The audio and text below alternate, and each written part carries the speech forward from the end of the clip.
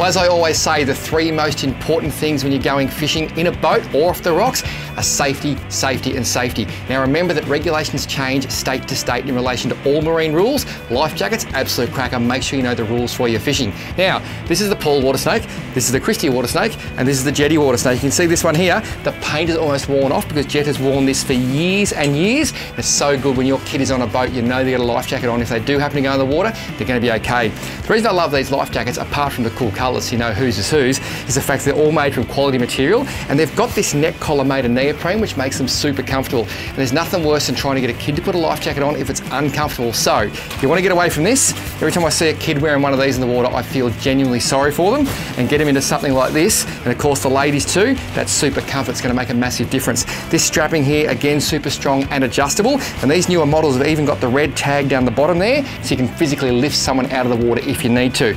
Remember, safety is the key. Seriously, these are inexpensive. They can save a life. Make sure when you're heading out a boat, you've got one wrapped around you. To find the full range, get your local Tackle World store. To find that store, tackleworld.com.au. Tackle World stores are owned and operated by locals who actually fish. Their advice is priceless. That's why it's free. At Tackle World, every day is a good day for fishing.